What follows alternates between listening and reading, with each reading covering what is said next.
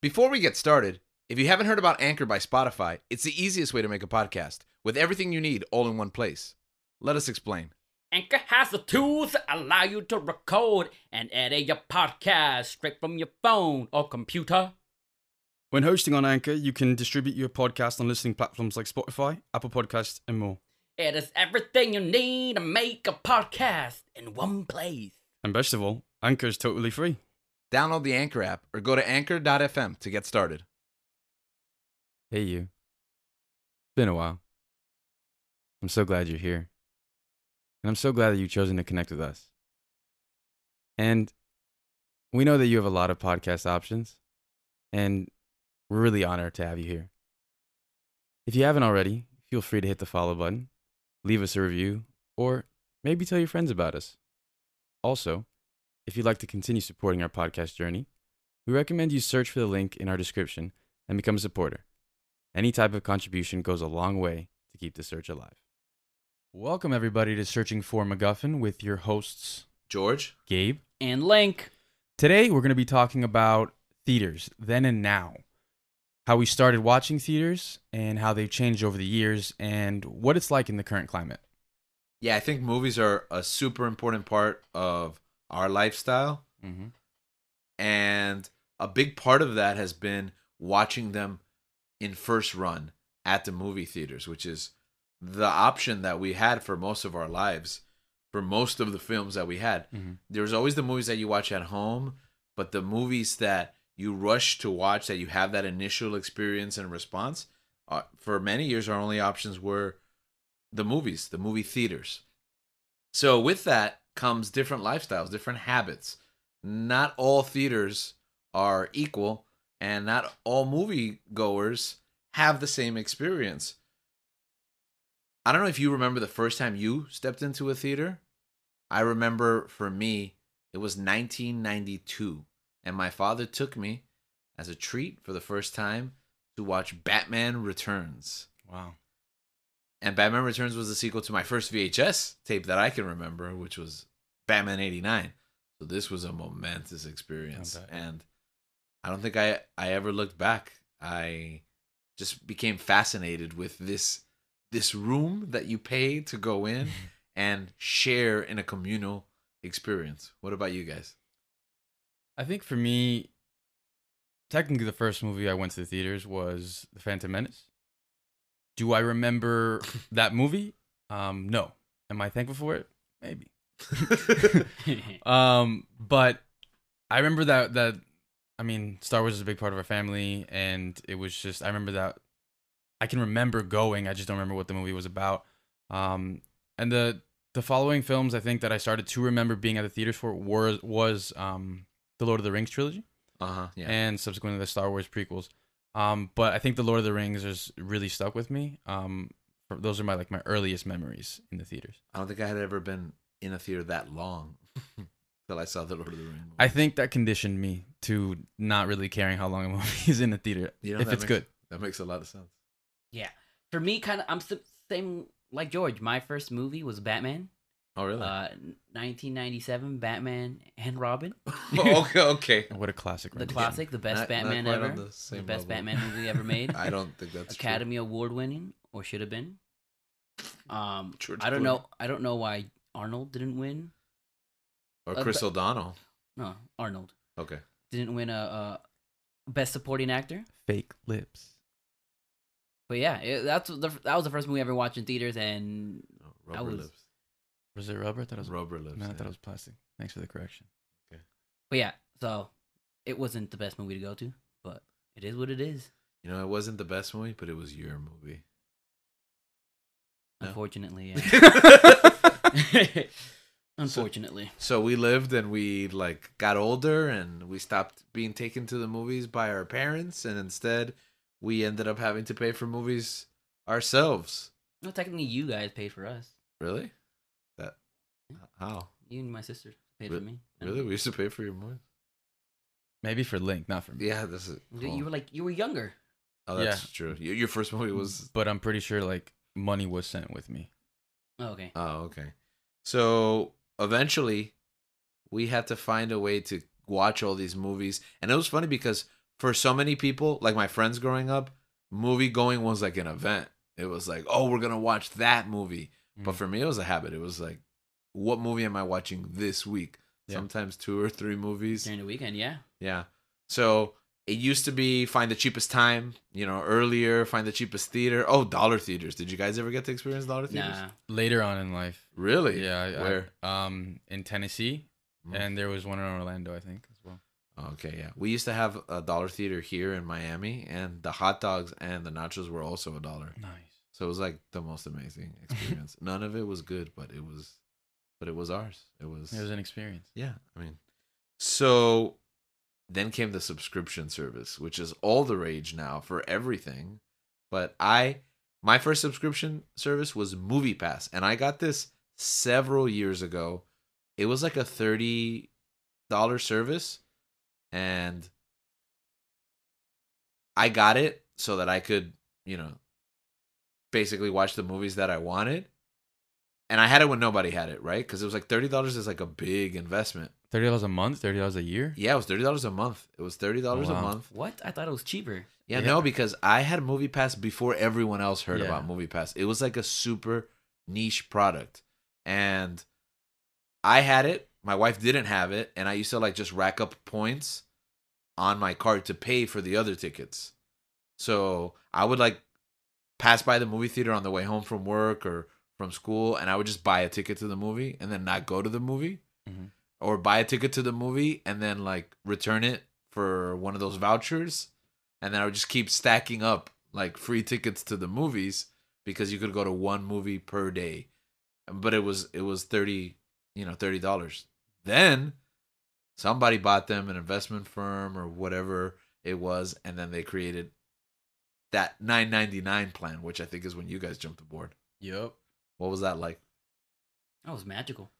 You guys told me about it, and I was like, this seems too good to be true. Yeah. It literally And was. it really was. I would have been super skeptical too, except that I had already had it for years, and the price had gone up for me. It was like $25 at first, then it was $30 like the second year, then it was $35, and then this bargain bin price came, but I already I had been with the company for several years, so I knew it was real. And I mean, really quick thing, I think for anybody that doesn't know you, George, you have a talent, I think, for finding deals, finding loopholes in so many things. You just keep your ear to the ground. Sticking it to the man. Yeah, you're just always like Corporations. updated, and it's nothing like shady or illegal. Like it's all like It's Like perfect. taking advantage of promotions and stuff. And yeah, but like just finding it to like just squeeze the most out of it, and it's like honestly throughout the years, it's been a talent and a joy to watch. You're like a couponer, but for nerds. Yeah. Well, it comes out of necessity because for anyone who's listening to this show, we're into a lot of stuff and it gets really It's really expensive. yeah. Yeah. And the higher you go up in the tax bracket through your life, you're a kid, you don't have an income. Then you're like making a couple of bucks on the sides while you're in college. Then then you get your first real job, then you get a better job. But then the expenses go up too because everything keeps getting more expensive and you get into more stuff. Yeah. And you're keeping up with the Joneses in like a sci-fi nerd, like geek kind of way. So I had to survive, and this was what I shared with you guys, MoviePass. And we're so thankful for your service. So that flopped eventually. I mean, it was It unsustainable. was literally too good to be true. Yeah. Yeah, because I mean, I would ask the questions like, how do these people make money? Like, how is this profitable? They were selling our data, right? That's how they were supposed to get their Yeah, money. they were supposed to sell our data. But they realized that who cares about this? Yeah, data? nobody wants the date like movie going data, at least not for the amount of money that they were spending on paying for our movie tickets. Well, with MoviePass, they had that monthly fee, correct? Yes. And you can watch. Was there a limit to? One a day, right? It was one a day of a regular standard ticket. So no Dolby, no IMAX, no RPX, whatever it might be. No 3D. 3D was big at the time. Yeah. And that was always a problem. The problem is with me was that the theaters, especially before the $9.99 thing, I know before the crash, theaters got smart of it and they started like cracking down on you returning tickets and stuff like that. Yeah. But basically, in relation to the theater and you were paying for a ticket. A credit card, a Visa, or a MasterCard was paying for a ticket. They got their money. They didn't care. So like I would buy a regular price ticket and then I'd just exchange it at the box office for a 3D ticket and pay the difference, like $1, $3, whatever it is. Upgrade to so I could watch whatever movie I want. I just had to pay a couple of extra bucks, but I mean, it was amazing at the time to be able to, buy whatever you want. Yeah. But it crashed because they couldn't get the money they wanted for the data. Too many people like you. Yeah, well, the $9.99 though model was not sustainable. It doesn't. I mean, I had been doing it for years at $30. It kind of makes sense because you can only go to so many movies. Yeah. And I'm sure some people, it was kind of like the gym membership. That was the other thing, that they literally sold it like, oh, some people aren't gonna go to the movies. It's gonna be so cheap. They're not even gonna use it. Yeah. But like for $10, they're gonna go to one movie in the month.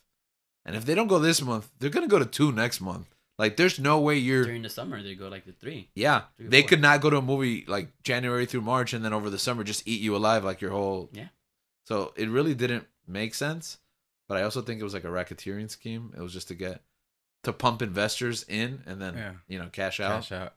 I mean, I remember when as it was collapsing, like literally seeing it, like we were just getting updates and tweets and just updates on Reddit, and I remember just seeing it like it's unraveling. People were pulling out, like the service wasn't really working. People were at theaters like causing like there was like a ruckus and stuff like that. Yeah. And I remember as we were I think we were watching a movie at home, and as all that was happening, we're like, man, this is crazy. Like I can imagine all the people that just like subscribe and stuff like that. Yeah. And then I received a text from a friend that basically read, "Hey bro, just got Movie Pass. What are we gonna watch next?"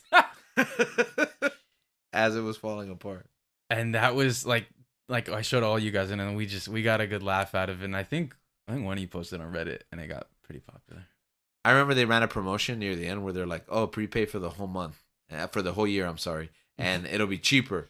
And then people were asking me, "Should I do that?" And I was like, "Don't do it. Don't do it. This isn't gonna last." Some people did anyways. It is what it is. Some of them got some money back, but I remember when it crashed for me. I was watching that Rock Skyscraper movie. I don't remember what it was called. Skyscraper.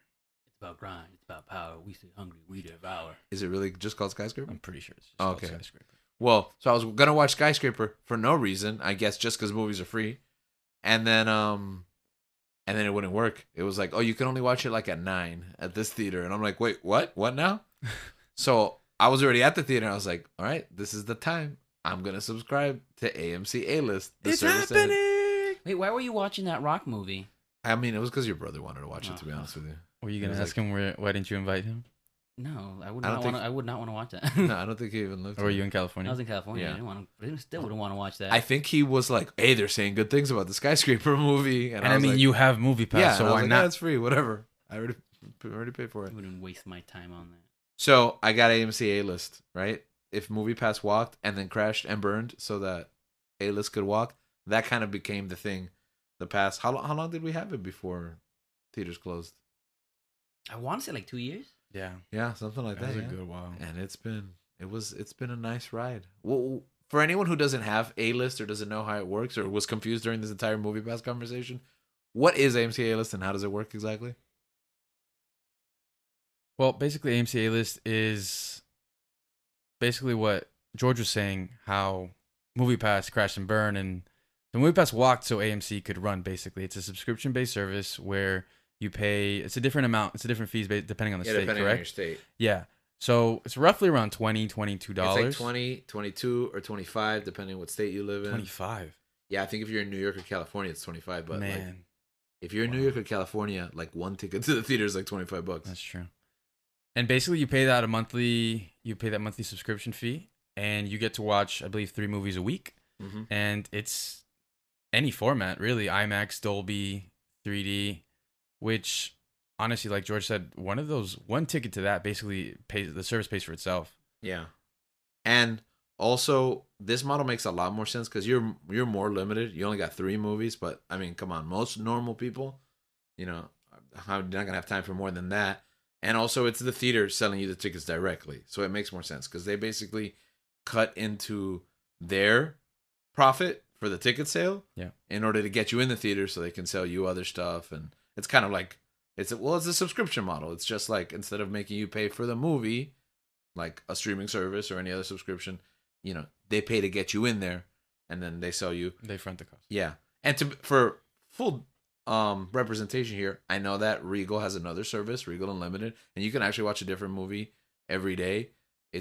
You just have to book them in person, otherwise they charge you fees and stuff. So there's other models like that.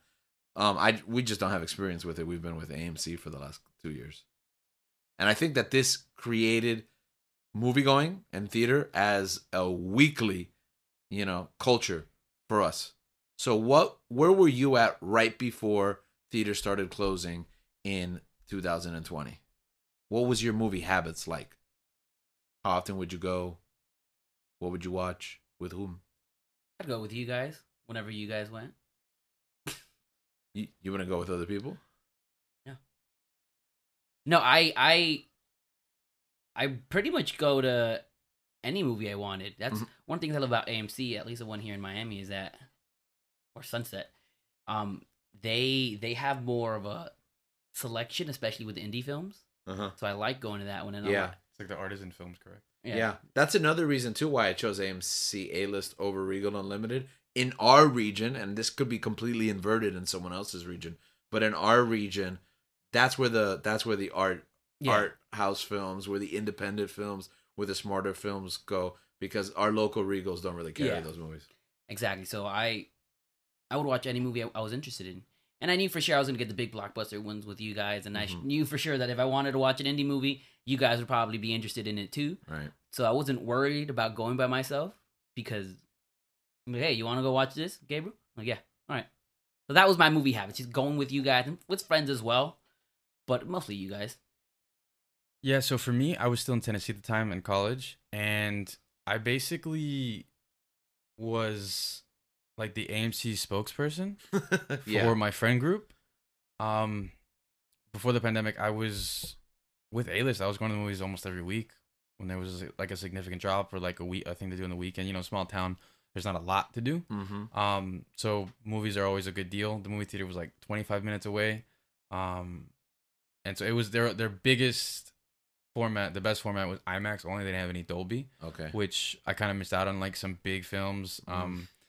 But it's still fine because IMAX was like my Dolby. IMAX was everything, and I would always go to IMAX film unless it was something that didn't have that premium format. But definitely, I was convincing people. I was like, hey, you guys want to watch a movie like during the week? It was especially like on Tuesdays, since they had like discount Tuesdays. Yeah. So general tickets were like $5, and I just convinced them like, hey, like, do you want to come? I had with me, inviting people and bringing people to the theaters. I would pay for their tickets, and then they just send me the money and just rack up those reward points. So I never really had to pay for concession for food. You can invite a friend every once like in a if you while, want to come go on a tickets. date. So it's like it was basically just paying for itself, and I was thriving off of it. And it's like those big movie events, like let's say Endgame or the big blockbuster movies like Star Wars. I was buying like entire rows for people. I remember like for Endgame, that was one of the big ones. I bought like 2 rows for everyone, and I got so many points. I really just $5 reward, $5, and I think that people kind of saw me as like the movie guy, like, hey, Right. I was like a movie agent in the sense of like tickets, like a ticket agent for vacation. They're like, hey, are you gonna go watch this? They're like acquaintances with. They'd be like, hey, you're going to this, I heard you're going to this movie. Do you think you can get me a ticket? Or like I was the guy that like gets the seats for people. And I mean, I kind of like that. Yeah. It's something that I'm passionate about. It's something that I frequently go to. And you become the go-to movie guy. Yeah. And I mean, I love doing that. I love being able to facilitate that for them, because if it wasn't for me, I don't think a lot of them would be in the theaters seeing movies or finding something they like, because Absolutely. Because a lot of them ended up being regulars with me, coming to I was like, hey, you guys want to watch this? And sometimes they'd be like, hey, you gonna watch this? Or even other times they would subscribe to A-List. Right. And I mean, it was kind of a loss with the points, but I mean, I was happy I had someone else to come with me to enjoy this. And sometimes it was just, sometimes I would go by myself. No one like could come, and I'm not a person that needs to be with somebody else. I just like enjoying the movie. Serves as a distraction sometimes. And I remember one time I was going through like an emotional issue. It was like a breakup, and I ended up going to watch that Predator movie, Oh, the most recent one. was that a pick me up or was that No, it sent me down a darker hole, but I got over it. It reminded you of her, huh? No, officially. You know what's funny, because like I said, I'm an introvert. I don't like doing many things with people. Mm-hmm. Video games, I'd rather play by myself. Right. I know you guys talked about like the social aspect of video games. But going to movies is one of the few things where I really enjoy going with people. Mm-hmm. I don't mind going by myself, like you said. Like, if no one wants to go to a movie don't want to go to, they don't want to go to, no problem. I'll watch it and I'll be happy because I'm watching it. Mm-hmm. But I don't mind. I love going to movie theaters with people. I love that. One of the few things that I'm happy to socialize in. Yeah. You both mentioned the social aspect, which is huge for theater going and the theater going experience. Part of that is being able to share the art of film that, you know, we all love with our friends and our family. And the other part of it is sitting in a room with complete strangers and kind of having a sort of communal worship, right? Where you're a shared experience, right? Where you explore these narratives, these stories, and you can look around the room or you can hear and listen to those reactions. What's one of the high points of your theater going experience? Oh man, so for me, nothing. Maybe Endgame probably. Okay. But the highest point for me was when The Dark Knight Rises came out. AMC had this promotion where you could watch the whole trilogy that same night. Right, Mhm. you'll start off with Batman Begins like at 3 p.m. And then you go to The Dark Knight at 6 p.m. and then at midnight you'd watch Dark Knight Rises, and beautiful. we did that, and that was like the best day of my life. I love that day so much because we spend it with people I love, good friends who also love Batman. Like I said, Batman's special to me. He was the first movie. It was the first movie I ever watched. Right. And not only that, I just love the Christopher Nolan Batman trilogies. The Dark Knight trilogies are great. They're some of I think, the best comic book movies out there. And the fact that I was able to watch all three of them in that day, it reminded me, man, how good is this Batman Begins? It really hammered it home. Dang, Batman Begins is great. I also loved watching it with like a gamut of different type of people, because there were some who had seen the movies 50 times. There were some who it'd been a long time, so it was like they were new again. And then there were literally people who had never seen a Batman movie.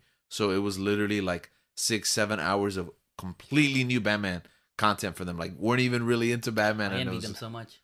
Yeah. It was quite an experience. But yeah, so that was like, I peaked there in life. I mean, I was kind of happy with that experience because I was watching Batman Begins and I was like, hey, it's not Tom Cruise. This is Christian Bale. And I love Christian Bale now. Yes. Listeners who remember that, Gabriel thought Tom Cruise. It's a throwback. Yeah. But I think that experience is very up high on my list. And I mean, for the sake of variety, I'll go with a different cinematic event. Mm-hmm. And that would be with the MCU, with Avengers Endgame. And I think, I mean, I can't really talk about Endgame without mentioning Infinity War. Yeah. The year before that. And I mean, and those like those blockbuster events, those big movies, I think that, I mean, the reactions are something that people will always remember. Mm-hmm. It stays with you for a long time. And I remember in Infinity War, when the movie ended, like I remember when Thor's entrance into Wakanda, everyone's freaking out. Like that was one of the biggest cheers moments, or pops, if you will.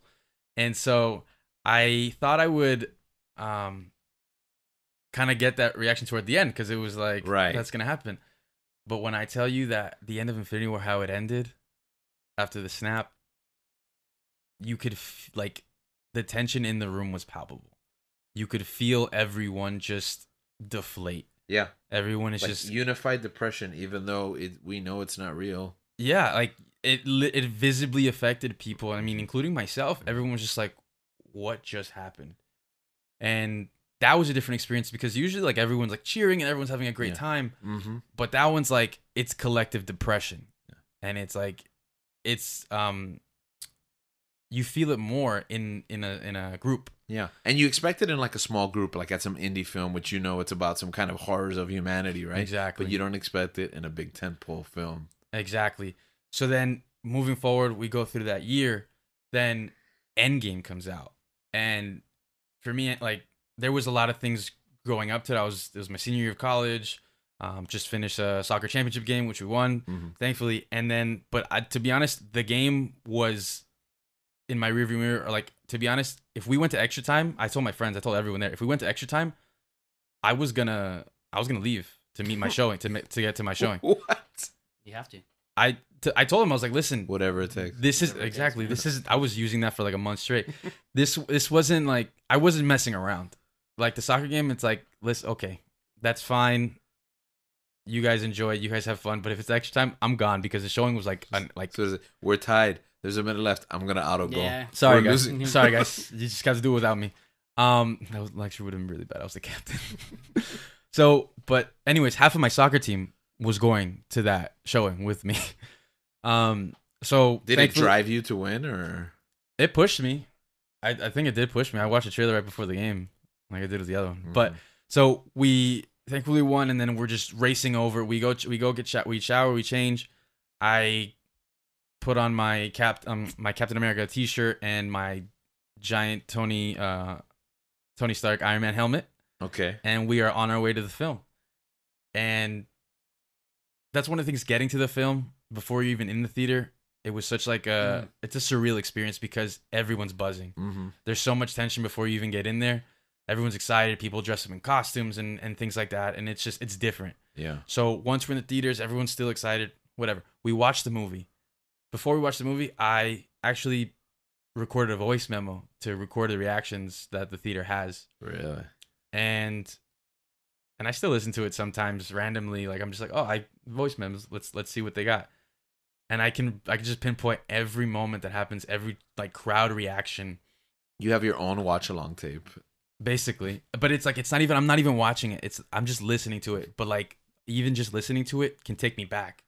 Like when Thor picks up the when Cap picks up the hammer. Yeah. That was incredible. When it's just, there's so many, like I can't even describe all of them. There's so many moments that it's unbelievable. And to me, it's probably the most special, if not for the Dark Knight trilogy. But I don't think I've ever experienced anything. I don't think I will, to be honest. Yeah. It was such a moment that, I don't know. A moment in time. Right? Yeah, it was beautiful, and I'm happy that I was able to kind of get a little piece of that with the voice memo, with the voice notes, and kind of just to keep with me, to take it with me.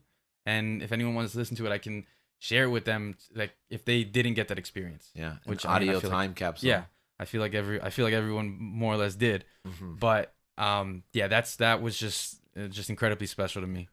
It almost sounds ridiculous the way that you describe it, but that's what we look into on this show, because these stories, they engage with us and we see ourselves reflected in them. It's almost like losing Infinity War was like losing an election or some kind of great tragedy, and then the triumph of Endgame is like collective celebration, like, you know, winning one with the team, like larger than us. And yeah, like you're in there with them, and it's a special experience. And I don't know, there's a video out there of me after watching the film, with me in my Iron Man helmet and my head just in my hands after like witnessing what I just saw. Obviously I was sad, spoilers for Tony, but it was just so much.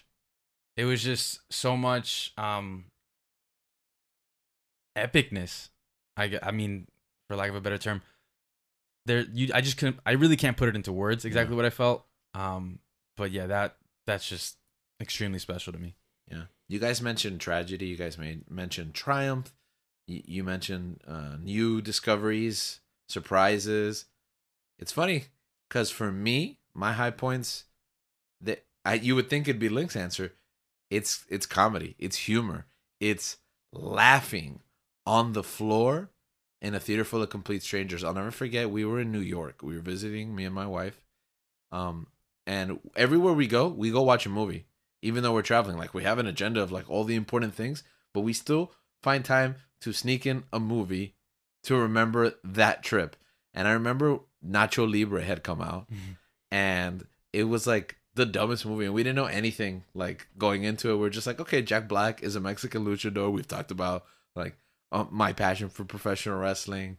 You know, we like comedy films, so we paid like $20 for a ticket on Times Square. Like we were having dinner in Times Square and seeing the sights, and we thought we'd pop in. The movie was short, and we didn't know what to expect, and we were just on the floor laughing, not just because the movie was funny, which it is, but just the unexpectedness of it being funny in the way that it was, and then the infection of just being surrounded by other people who are also laughing at it, because a crowd could kill a show and it could also elevate it. And a movie theater experience is just like that, in the same way as like concerts or theater or you know, live action plays.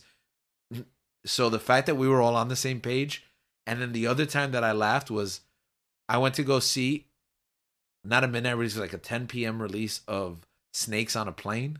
I think it came out at 8 or 10 p.m. I know I didn't go at midnight. I wasn't that hardcore. But this movie like was basically, for me, the first meme film where like everything about it was being memed.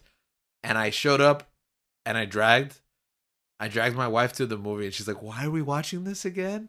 She was aware of the memes and everything, but not enough to get her to go watch the movie, you know, especially opening night. But man, am I so glad that I went on opening night, because every single person there was on the same page that this movie was going to be a joke and that we were there to make fun of it. So we weren't stepping on anybody's toes, because we were all counting down the snake clock. We were all saying all the lines from the trailers. We hadn't seen this movie, but we already knew the script. And it just, you can't recreate that. You probably didn't get that the third day or a week later or at home for sure, you know? And these experiences, they defined what would keep driving us back into these dark rooms with strangers to listen to other people's stories. But all of that was taken away from us with the pandemic closures. The last year was a hard year for theaters. And I don't know how you guys reacted to it, but for a while there, I questioned whether we would be coming back to them. What was your initial response to the theater closures? It was hard losing movie theaters. Because I thought we were gonna lose them forever. Yeah. You know, you kept up with the news. It seemed like AMC was gonna go bankrupt. They're gonna. Yeah. I thought AMC was gonna be done. Like we lost AMC forever. But I wasn't. But I was okay with it because streaming started happening. Okay. They started streaming more movies in theaters. I mean, in on streaming services, and I enjoyed that a lot. So it hurt, but like I said, I don't mind watching movies by myself. And you were watching them by yourself, right? Because it wasn't even like you could get together. Yeah, I couldn't get with other people, right? So I'm like, oh, you know what? I didn't have to pay much for it. I think someone's Netflix paid for this. Right.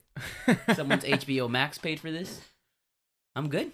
I got to watch free movies. Didn't have to pay for parking. Didn't have to pay for gas. Yeah. I got what I wanted. Yeah, and for me, I think that, referring back to my previous story about Endgame, I think after that I was kind of not exhausted, but it was a lot that I went through. Mm-hmm. And so I was still going to watch movies, but I don't think it was as like I need to be there opening. I was still trying to attempt, but it wasn't the same passion. I feel like sometimes I needed a break. But I was still going, and it started building back up when Rise of Skywalker was coming out. Mm-hmm. And I mean, I had such hype for this film. And what could go wrong? Yeah, it was. I think that's a story for a different time. But then after that, I started watching. There was some quality movies coming out, and it was a weird start to the year.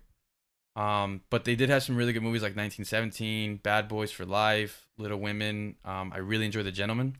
Yeah. I really enjoyed that one too. And the last movie I actually saw in theaters before everything had started was Harley Quinn: Birds of Prey. That was around like February. Mm-hmm. And then the pandemic came and everything closed. And I was like, well, what's going to happen? Because, I mean, there are movies slated to release. When are they going to come? I remember like James Bond was one of them. Wonder Woman. Mm-hmm. Wonder Woman, exactly. Yeah. And Black Widow. Right. and I was just kind of like, oh, what are they gonna do? Because Dude. there was a film, there was a movie coming out, The Invisible Man. Yeah, The Something like that. Invisible Man. Yeah, Yeah. that I movie watched was that right before the that movie was pandemic. supposed to come out. And I think that was one of the first ones that I remember, Mm-hmm. being like a straight to No, it came out No, to we came out watched to it. We theaters? watched It had a movie really theaters. small window before the pandemic, Before it so it happened. was still running in theaters. Okay. So once the theaters closed, like it went straight to like it skipped the normal like cycle. Like it would have still been in Yeah. theaters, but because theaters were closed, it was there way early. So you might have missed it, and it felt like right away. But Gotcha. yeah, I saw it before. What was the last couple of movies you saw in the theater? I want to say, man, that's a hard one. I want to say all the movies leading up to the Oscars. Mm-hmm. Little Woman, Jojo Rabbit, Yeah. 1917. But that was the year, that was December, January. Yeah. So maybe Birds of Prey. I know we watched The Invisible Man together. Mm-hmm. I know after the Oscars, we saw Birds of Prey and we saw Invisible Invisible Man. Man. So I think probably The Invisible Man. Did you ever watch Sonic the Hedgehog? No, unfortunately not, because I love John Ralphio, but I didn't get to watch I it. didn't either, but I heard the movie was good. Did you watch Call of the Wild? That's Harrison Ford, right? Yeah, that was pretty good too. I saw Emma, and then I saw Onward. I took my nephews to see, or cousins to see Onward, and then theaters closed, and it was on Disney Plus like in weeks. And I was like, man, I went to go watch Onward for no reason. I mean, it was fine. It was a good movie, but it was just funny that experience of like I just saw those movies in theaters, and now everybody can watch them at home, especially Onward because it was free. But it's really strange now. Like once they started sending some of these movies straight Mhm. to home, because when I was younger, I'd watch a movie in theaters, and this is before Movie Pass or A-List. Before I could rewatch a movie, I had to actually pay again, Yeah. and I really couldn't go by myself because I was young. Mm-hmm. And so basically, I would watch it once, and if some of you guys went to watch it again, awesome, good for me. But most of the times, it was only just once. Yeah, and it was gonna be months before you could ever see it again. Exactly. And there was moments in certain movies where like, I want to watch this again. I want to see this again. And like you said, it'd be months before they came out on DVD. And to have those movies come straight, like either just watching it in the theaters and then having it, or just coming straight to home, was really like, it was really weird. It was really strange. I was welcoming it, but I also thought it was, I don't know, it was such a culture shock to me, I think. No, I loved it. As soon as they started doing them, I'm like, this makes sense. I hope Yeah. this is a model that we move to. Yeah, I'm gonna be honest with you. I was kind of a proponent for this model. I think theaters have always had a role or a place in in our release models, but more things direct to consumer. I think that's great, especially digital too. We're here already, right? Before there was a big controversy. Netflix started producing these big movies, getting Oscar noms for them. Yeah. And there was a big controversy. Well, they're not really in theaters. They would release them in LA for 7 days, which I think is like the minimum requirement. And then it would show up on streaming. But we were moving into these because more and more platforms. The Irishman was one of them. Yeah, The Irishman.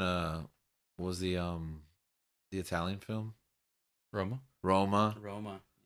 and is that even an Italian film? No, that's a Mexican. Mexican. That's good It's on, called bro. Roma, man. I'm sorry, I forgot. I know what you meant. Yeah, Yeah, we all I'm knew. glad you Yeah, knew what we I all- meant, yeah. even though I got the geographical location wrong. But several of those types of movies, and also the action blockbusters, and Netflix was becoming like as big of a studio as all the other major studios, to the point where the major studios started creating their own platforms because they realized, yeah, we're getting paid a lot of money to put these movies on Netflix, but I bet we can make more money if we just distribute them Doing ourselves. Mhm. Yeah. And that was like exacerbated in the pandemic. Yeah. Yeah, I think that we were always gonna head this route. I Mhm. think that with Netflix changing the game like such a long time ago, it's just been growing. But I definitely think the pandemic expedited the process of basically what we now call the streaming wars. Right. And for better or worse, it's here, and I don't know how to feel. I mean, I'm happy because I Mhm. think in the world we live in today, I think the consumer wins. Yeah, I Yeah, think exactly. so too. That's why I like it. And I think, I completely agree with you, but I think that for me, there was a moment during the pandemic, and I mean, it still could happen, that theaters were starting to look a thing of the past. Yeah. It was starting to look as if they were going to be the new drive-ins. Yeah. Something you do like an arcade or something like that. Something Yeah, you the do arcades, like absolutely. something you do on a date. I remember George giving me that that speech, and I'm like, I could see it happening. Yeah. I think, I don't know. I think they've done a good job with reopening, and we'll get to reopening in a second. But I do still think that the more digital our society becomes, and the more advances we have at home. For example, I was never like a technical film buff in the sense I never had a great sound system. I had a good TV, but never like cutting edge. Yeah. But once we got sent home and months passed without a theater experience, I started investing in my home system for the first time. You know, surround sound, lights. You know, the sync box. You know, that was a whole mission to find all the connecting pieces to make it the ultimate entertainment. Yeah, to kind of create your own in-home theater experience. You know, finally making the jump to 4K and Dolby support, and getting the right apps, the right device to get the best bit rate. Because that is one thing. It's not only about, especially like talking about a home theater system, it's not just about the screen, the fancy TV or anything like that. The sound plays a huge role into that. Yeah, especially in those premium formats, exactly, yeah. which we didn't grow up watching because they didn't exist. Yeah. And then they're way overpriced. I mean, obviously they're priced at a reasonable price, but it's just a lot of money to go watch a movie, to take a risk on a movie that you haven't seen for $20. But with these subscription services, They allowed it happen. now they're like the only thing I go watch. I love you, AMC. So we switched. There was a couple of experiments that went on during the pandemic. Disney tried Premier Access. What did you think about that model? Like, pay for the movie, $30 up front, and then you have it from this point on, as long as you're subscribed to their service. I'm gonna be honest. I never purchased a movie on my own. Okay. If someone wanted to get it, someone wanted to watch it, if you had enough people, and then we'll chip in and we'll get it and we'll watch it. I think we did that for Mulan. We did it for Mulan, yeah. Because I I had tickets to We Mulan. did it for Mulan and Black Widow, no? Yeah. I'm gonna be honest with you. I did it with someone on my account for every premiere. Like, I did it for Cruella because the kids and the families, that are in my family, they wanted it. I did it for Jungle Cruise too, because we still weren't ready and we wanted to watch it, and we were kind of starved for content. Yeah. And it was $30, so it was like, okay, 1, 2, 3, 4, 5, divided by 30. It's easy to pay for it, and that's it, and it's there. And I also wanted to support that model. Yeah. So I think that, well, we were in two different places at the time. Yeah, geographically. You guys were down here in Miami. Also philosophically. Exactly. I was back up there in Tennessee, and around August, they were a little more lax, I guess, with the restrictions. AMC was opening up theaters. Were they opening theaters down here? Or I think they were opening here, but Miami was like a hot spot, right? Yeah. I don't think many people were going. Yeah, our numbers were way high, and the restrictions were very, like, they were open, but it was like they were selling very little seats in the theater. Yeah. And and me personally, like, I have older parents, so I wasn't considering, going out there and exposing myself. No, of course. I'm an educator. I teach other kids and stuff, so I was still at home. So, but you're a young, sexy, college age student at the time. So with the difference in locations, like I said, the restrictions weren't as tight over there. So I would go. AMC had opened up, and they were spacing you out. I think you had like one seat. You had like every 2 seats around you was blocked off, and like someone had to sit around you there.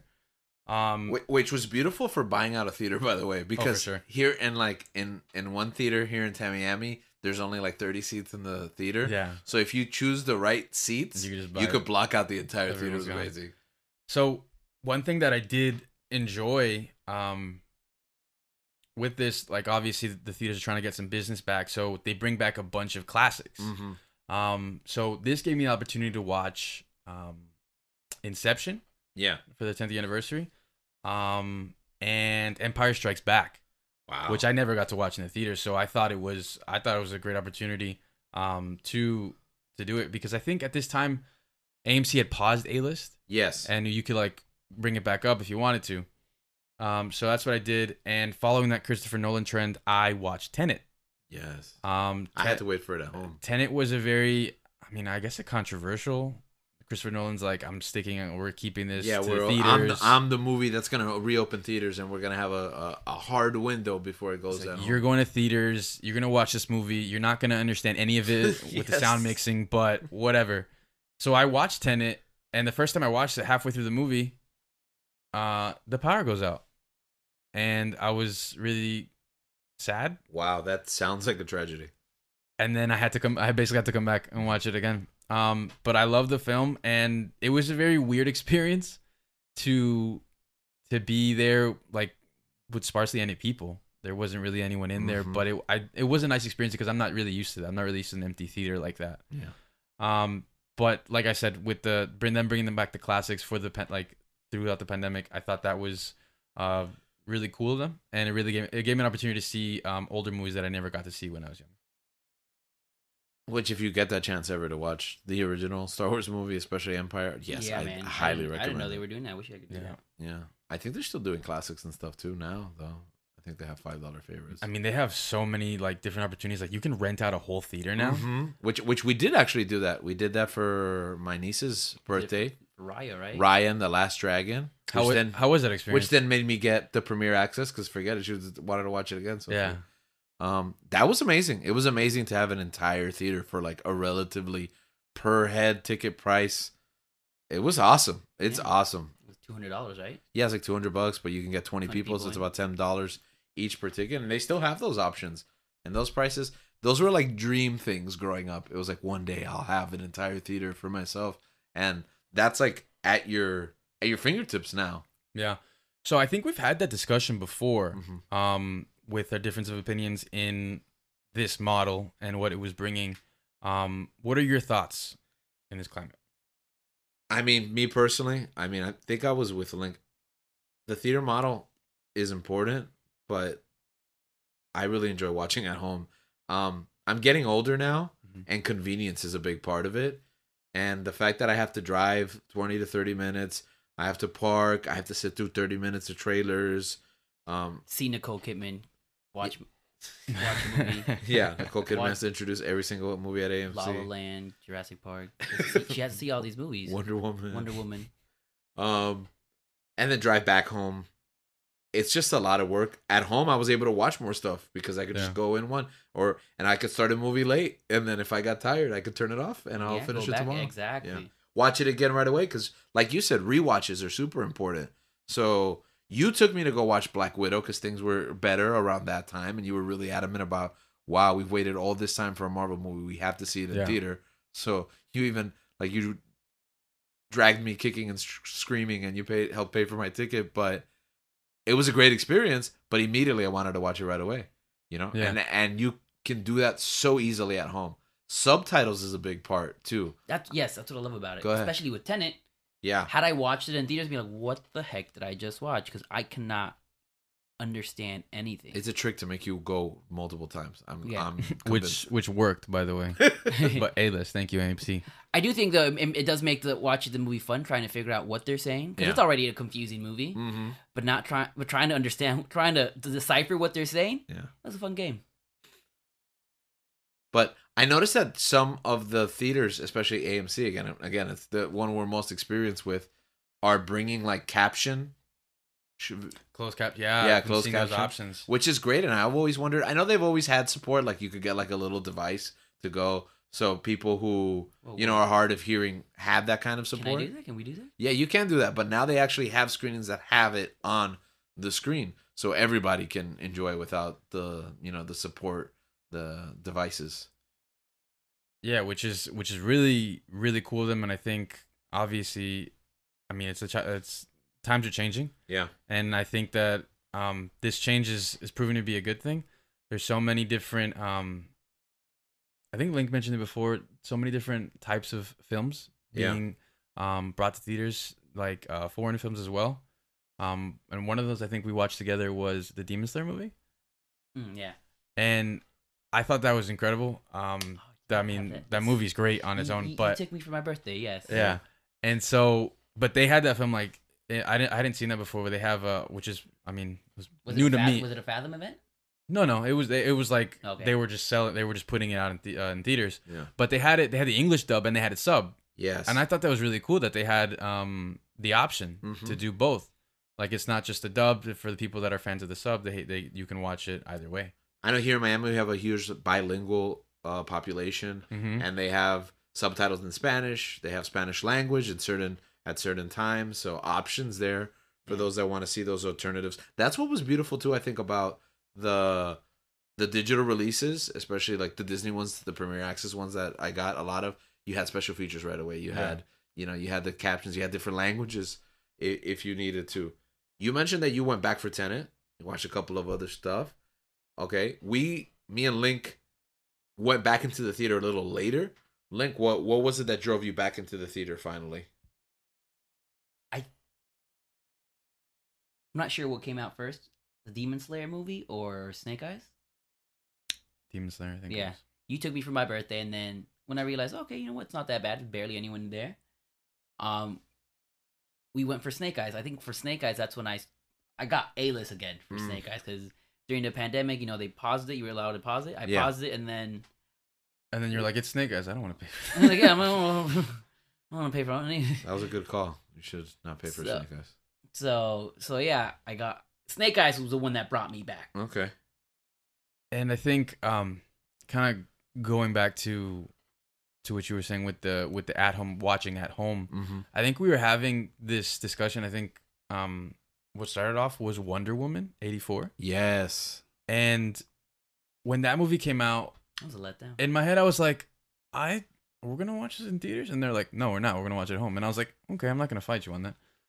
And we watched it at home, and I think that's the first like main film that was like that big blockbuster film that was coming out in theaters that was at home, and that's the first time without an additional purchase. Yeah, exactly right. And it was straight to the. And that was a bold move. Warner Brothers did that with HBO Max. Yeah. They had a new streaming platform that had just come out, and they went all in and just said they were going to put the entire slate. Exactly. On it. And I love that. Yeah, I did too. I know it's not good for a lot of actors and actresses and directors complain about it.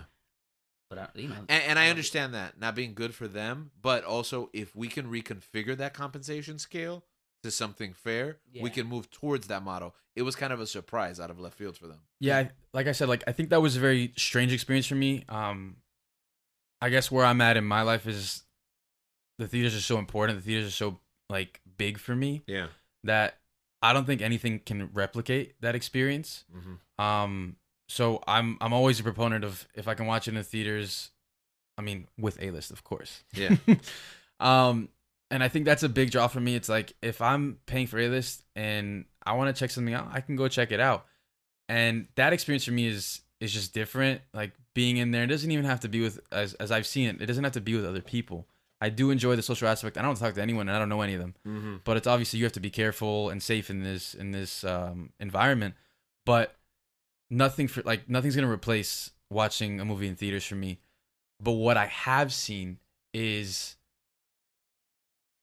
with Wonder Woman 84 especially, I thought that movie, I mean, I wasn't a huge fan of it.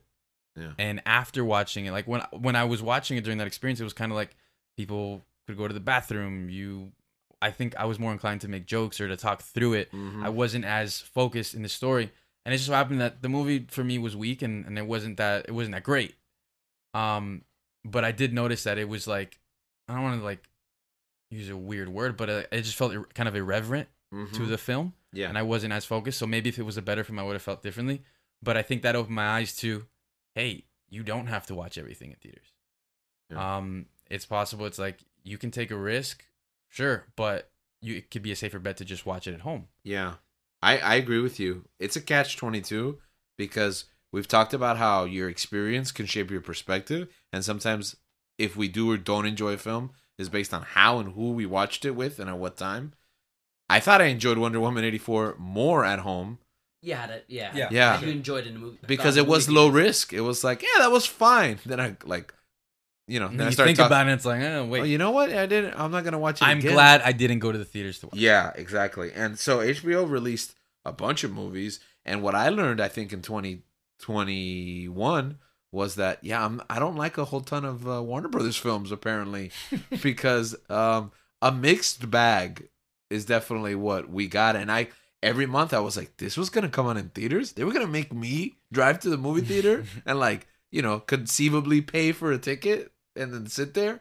Like, this is a movie they spent millions of dollars on, and I won't at what specific films there, Mortal Kombat, but many of them, it was hit or miss. It was like, oh, this was fine. I'm glad I watched it at home. Oh, this was. I mean, was there a standout HBO Max title? Dune, yeah. I mean, we waited all year for it though. Oh, like at the beginning of the year? Yeah. Like, listen, I feel like I'm a slave. I can be a slave to the moment, slave to the hype. Yeah. So when the Mortal Kombat trailer dropped, I was like, man, this is kind of hype. I was like, but then be careful, guys. But then you were talking to me and you're like, this movie's gonna suck, and I'm like, is he right? And then you were just like, we're just gonna watch it at home. And then when the reviews came out, people said it sucked. I didn't watch the movie for like a month after, or 3 weeks, right before it was about to come off of HBO, and I was like, yeah, this movie sucks. I'm glad I didn't watch it in theaters. I'm sorry to those who like that movie. Yeah, I'm sure. And for those that worked really hard in making the movie, I'm sure you had a really good time. I'm sure you had your hands tied. You would have liked it to be better. But I think that just emphasizes the point that I really don't have to watch every movie in the theater, because you're right. A lot of those movies were gonna come out in theater. Yeah. And if I went to go watch them in theaters, I would have been like, man, maybe I just wasted some gas. Yeah. Like, Tom and Jerry was fun watching at home with the kids. I enjoyed watching that one. Yeah, for sure. Space Jam, I thought was fine. I know a lot of people don't like Space Jam. I thought it was fine. I haven't watched it. And that happened eventually during the pandemic. I didn't. I thought I was gonna watch everything, and I just started missing stuff. And it was like, oh, it's there. I'll get to it when I get to it. Yeah, I also think that it took away that brevity to want to watch movies. Yeah, with the pandemic and with everything going on, it's kind of made us like, we can have it whenever we want. Yeah, we can have it. If we want something, we want it now. Yeah, and with the theatrical window, it's like you should watch this now, especially if they're big name movies, and you want them in a premium format because you're not gonna get that experience. Exactly, and I think that's kind of like how I look at it now. Yeah. With big films coming out, and if I have the time, and if I think something's gonna be good, I'll go watch an indie film or something like that, either with friends or by myself. Mm-hmm. But I am grateful for the abundance of choice. To be able to say, hey, I'm going to want to go watch this in theaters, or I don't feel like going, I can watch this at home. Yeah, I think that consumer choice is super important. That's what, yeah. This is why I love this model so much, because we get to decide. Mm-hmm. It's not a movie theater trying to decide for me. I get to decide. Yeah. I also think it puts pressure on them to deliver a quality product. I'll give you an example. Do you think so? I think so. I think they could rest on their laurels. After seeing what Netflix does? Yeah, but I think, for example, F9, the Fast Saga, I was convinced to go watch this in July. I didn't re-up my A-list. I forgot that we watched that, yeah. I did. I paid for a movie ticket, a full Dolby Experience ticket for this movie. And I waited because I wasn't sure at first. But I heard it was so ridiculous that it had to be seen. So it was a couple of weeks late on it. So I watched it in July, and it was terrible. It was, for those of you that don't know, the Fast and the Furious series is a guilty pleasure for me. So I should enjoy this movie because, I think they're hilariously bad.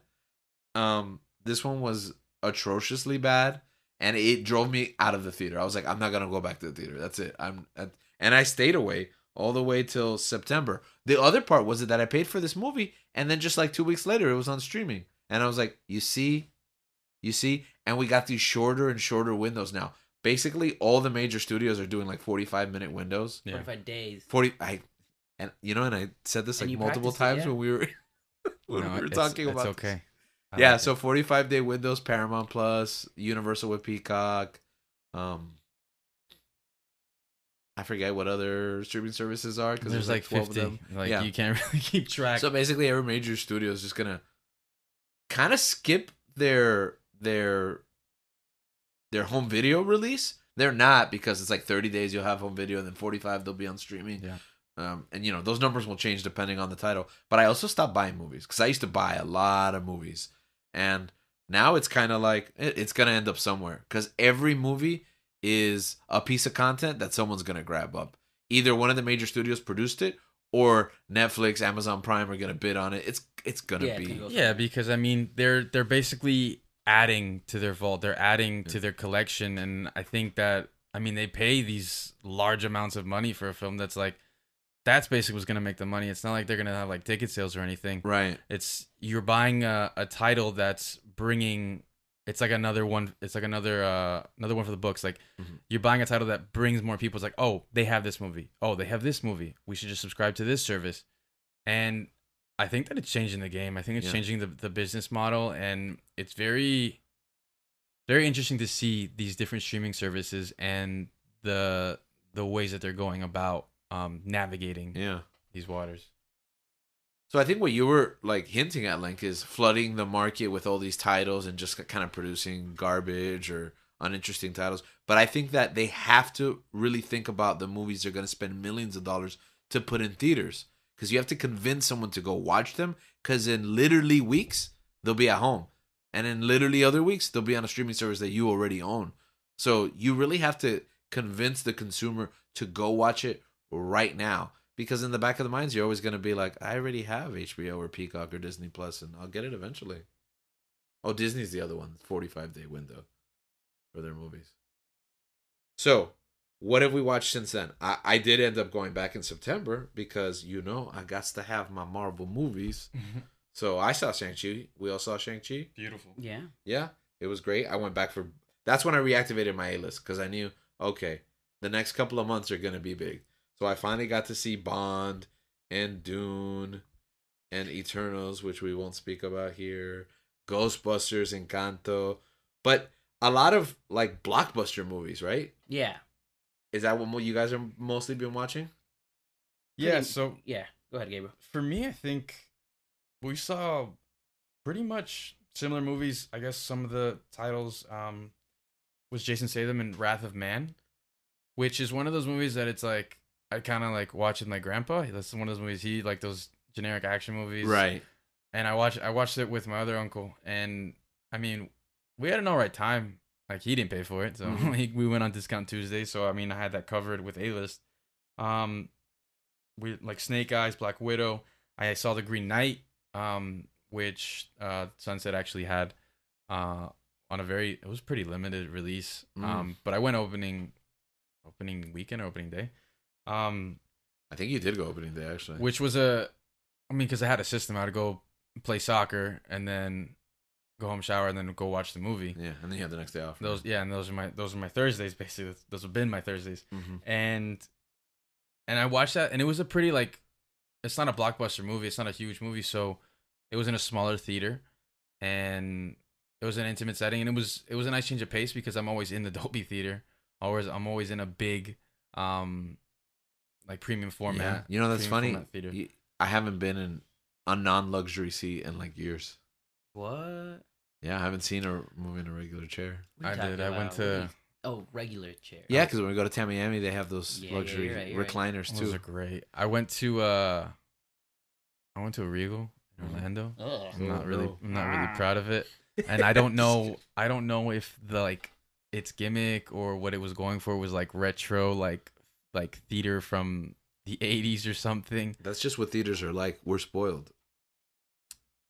But I went in there and it was, I don't know, kind of smelled like a hospital. The seats were like creaky and... that's why AMC basically almost went bankrupt. They got banked out by investors twice over the pandemic. But the reason they went bankrupt so quickly over the other theater chains is because they've spent so much money on infrastructure, on theater, like renovations, on new chairs, on bigger screens, on digital. Yeah. And all that. How have the movies been doing, the box office performance? Wait, I didn't say what movies I saw. Oh, I'm so sorry. I apologize. I forgive you. I forgive you both. Thank you. What did I do? I don't know. You didn't do anything. I'm sorry. I forgive you. I don't know if I've still forgiven you about Avengers and Colston. So like I pretty much watch all the movies you guys watch. Yeah. Really? That's what you wanted to. That's what you interrupted. I didn't get to check. Listen. I didn't get to say I my didn't get to say movies, mine. okay? Mine's ridiculous. You get me? They're the exact same movies you saw. Because like I said, I watch movies with you guys, and I've been going a lot with Gabriel. Mm-hmm. I have seen some movies that I didn't watch with you guys. I went to a Fathom event and watched Howl's Moving Castle. Oh, that's nice. That is nice. I think that was probably the best movie I saw in movie theaters. I don't know, that or Dune. Mm-hmm. And then I watched The French Dispatch. Oh man, I haven't had a chance. Yeah, to I watch went by that. myself because I think Gabriel was gone that Yeah, I weekend. gotta You catch were that out that weekend. I was just by myself. And then Mhm. let me go watch this movie. And I was the only guy in the movie theater. It was just me and a bunch of Wes Anderson Elderly fans. women? No, Oh, like okay. young women. And that's when I realized, maybe I do have a type. And it's the Wes Anderson fans. So I was really happy. So anytime there's another Wes Anderson movie, I'm coming out. You're theaters. there, yeah, I'm you're gonna there. be there. You're Opening day night. one. Opening Day night, one. exactly. Whatever variant is out there, you're gonna be there. And then Gabriel and I watched House of Gucci, Oh, Very nice. which I feel like I sarcastically love because of all the terrible accents. And I honestly feel that if Adam Driver used his Italian accent as Kylo Ren, the sequels would be fixed. Because that's a bold. Wow. Repeat that. If Adam Driver used his Italian accent as Kylo Ren, the sequels would be fixed. Yeah, that's all it would take. That's all it would take to fix. Maybe sequels. the last one. Maybe Rise. Okay. Oh yeah, because he has, like- right. Because I like the other two. It was just interesting watching that one because they're like heavy hit. Like there's some heavy hitters in that movie. The Jeremy, cast for House of my Gucci. Jeremy goodness. Irons, Adam Driver, Jared Leto, Al Al Pacino. Pacino. Lady Gaga's been doing pretty well as well. But They reanimated Al Pacino. that's kind of what it looks like. We were counting how many times they said they would say the word Gucci. We lost count like 8 minutes Yeah, in. 'cause I There had to was go like, pee. but no, I think you were counting. There was like at least like 15. Yeah, But it was very interesting to hear all those accents and how they. it's so I know they ridiculous. I loved it. One of the movies that I actually really enjoyed was No Time to Die. Oh yeah. And yes. that one, I mean, we could do a whole review on it, but I think that like pertaining to this topic is that movie got postponed like how many times? Like 57. And It feels like. that was one of, if not my most anticipated film of the Mhm. year. It was between that and Dune, and we were right there. We were like a month before. When everything Yeah. closed down around March-ish. Yes, and they pushed it back. The movie was slated to come out in April, and I was like, man, it's gonna be great. Birthday month, gonna watch No Time to Die, and because I love these Bond films. Yeah. I love Daniel Craig and everything he's done with the character. And he got moved, and I remember I was like, man, I understand, but man, we were right there. And I think this is like one of the first times where it's like this movie got like a movie that's so close to coming out that I'm ready to like it's done. Mm-hmm.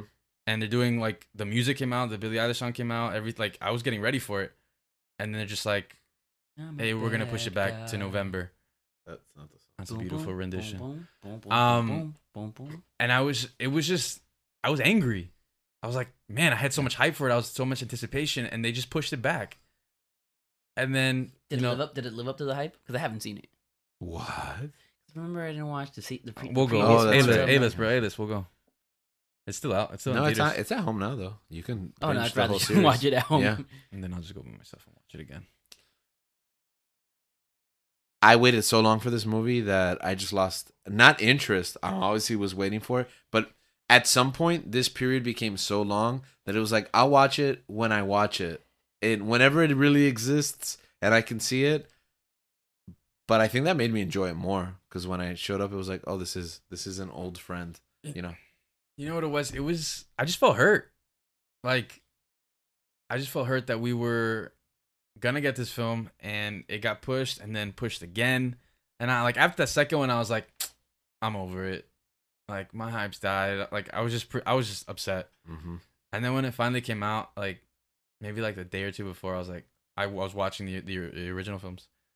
And watching in theaters, I was like, man, this was fantastic. And it was, I think, one of the first ones where it's like, aside from Black Widow, that had gotten pushed, Yeah. and my anticipation maybe wasn't as high, but I think the film was great. and I'm happy that eventually I did get to watch it. Yeah. I think movies like Shang-Chi, Ghostbusters Afterlife, and 007, Dune. Yeah. no time for that. Dune, they really like sold me on like why this experience is so different. Yeah. The movie that deserves to be seen in the theater, especially in those larger formats. Even though sometimes you couldn't understand what they were saying in Dune. Which is why I loved the dual release. I loved being able to then just go home Yes, and I rewatch it. love that option Yeah. so much. Thank you, HBO Max. I know Which- you got some heat for that, but for me, you don't get heat. You get love. Yeah. At the end of the day, I still went out and watched it in theater. Yeah. You know? And we watched it the next day at home. Yeah. It was. So- I thought it was beautiful, and I mean that's something you can share with people that maybe couldn't attend with you at the theater Mhm. or don't have A-list or whatever reason, and you can just share that with them. Yeah. And I think that part of the model that really resonates with me, and I love it. So they're struggling to make the money that these films made before the pandemic. So we're slowly getting back into that. And with that, what we talked about, these dual releases, they've kind of shifted how their content is. We know that HBO is going to release a new movie. Supposedly, we don't know what many of them are going to be, but they're going to try to do a theatrical-like release once a month for HBO Max to keep those subscriptions going. We know Disney is producing movies and TV that are cinematic levels. What do you think is the future of this model? Where are we going? Where do you see this continuing to evolve, and how? I personally think it's gonna eventually. Yes, we're doing both movies and theaters. I think reopening movie theaters is pushing back the demise of movie theaters. I think eventually we're just gonna go full streaming. So you think it's inevitable? Inevitable, yeah, exactly. Is there anything you think that movie theaters can incorporate into their experience that will either elongate, delay that, or put off the end of movie theaters? No. No? I don't know. What about you, Gabriel? What do you think theaters can provide that maybe the home experience can't?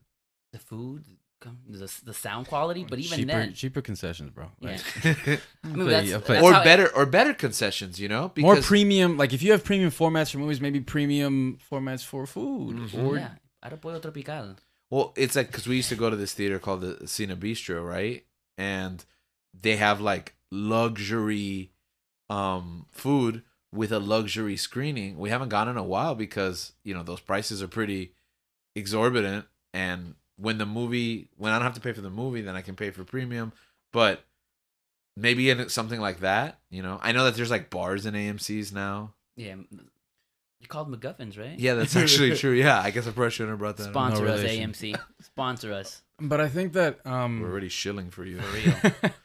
I think that with what's happening now, a part of me agrees with Link that I think this change is inevitable, but I don't think it'll be anytime soon. I think in the heat of the pandemic and kind of towards, I mean, it's not over, but I think when movie theaters started opening up, I think it was looking very, very bleak. Grim. Which is what made us have these conversations Mhm. of maybe movie theaters are going to be a thing of the past. But with these big movies, I think there is going to be a shift. Maybe indie films and maybe small budget films that usually were getting screen time, maybe they won't have as many opportunities to be shown. Maybe the larger blockbusters or the big budget movies are going to be taking more screens because the theaters are realizing, hey, this is what's going to make us the most money and how we survive. I don't want it to go, but the way that it's happening, I think like Netflix and I think Paramount Plus are going to be releasing like new content like every week, a movie like a week next year. I think they were saying that is what they were saying. and that's like, what? That's insane. Yeah. And I think that there's just going to be such an influx of content, such an influx of film. And there's going to be a demand also for creators to provide that content. Exactly. And it's a tough spot for studios, for directors and actors doing the work, what they want to do with, I mean, TV being as big as it is, like maybe traditional actors that are usually just do film, they're going to have to be rethinking all those things. But but they've already been doing that though. but as a and that's what I'm saying. Like it's gonna, but it's not. I'm not saying it's gonna be like easy for them. I think it's a tough position. But I mean, as a consumer, we're thriving right now. Like it might be an opportunity too, because you talk about an independent movie getting pushed out even more so than they already were from theaters, because like we have to go to specific theaters that actually carry them as it is. But that might be another opportunity, because there might be more eyeballs on those films if they go direct to streaming. If everybody already has Netflix and Amazon Prime, maybe more people will watch that than will pay a ticket out of their pocket to go watch it, especially those movies that don't really benefit much from a premium experience. Yeah. So it might be an opportunity for those kind of creators to find a platform that will be more beneficial. I thought about, I walked into an arcade the other day, one of those like Dave and Buster's or Game Time, those large like complex arcades, and I saw a bunch of new games like a Mario Kart that's like exclusive to the arcade. Luigi's Mansion. Yeah, Luigi's Mansion. I saw that when I was like, how do you play a Luigi's Mansion arcade? It must be completely different. It's not fun. Oh, it's not really? Well, anyways, I thought, look, here are a bunch of games that don't exist at home, and they're still here thriving in an arcade setting that is kind of like a thing of the past. Maybe movies are going to become a luxury, Like drive-in movie theaters. Yeah, exactly, because they still exist, right? And people go to them. They're just not like a main source of income for the most part. Yeah, I mean, you never know. You really don't. You can see trends, but people's tastes are fickle. You never know what people are gonna gravitate towards, or what they're gonna spend their money on. And especially with all these different mediums being presented, it's really fascinating to see. And I mean, I can't really predict that. I can say maybe what might happen, but it also makes it kind of fun. Like, times are changing. It's not always going to be the same. And I mean, I think we need that as a society, as growth. Yeah. I think we live in a world where we have so much at our fingertips. Information is shared back and forth. It all started with just prose narrations. We used to go to the live theater and see actors perform that. And that became less popular as we invented film, and then we created the theaters. Now we can see these stories at home. But these mediums, they continue to exist, among certain circles. We don't stop telling stories a certain way. We just diversify. And we still teach in schools, but you can learn anything from behind your computer screen. And I think that it's amazing that as technology advances, the storytelling methods, they adapt, but at their core, they remain the same type of stories we've been telling our whole lives. We seek to communicate ideas to one another and share our stories with the people around us. And we can sit here and we can provide conjecture as to what direction. But the great thing about the future is that we never really know where it's going. So all we can do is continue to explore this world and try to find that place where we belong. Sometimes it's in a theater hall, sometimes it's sitting at home, but always it's surrounded by the people that we love and by new people that we're one moment away from meeting and discovering.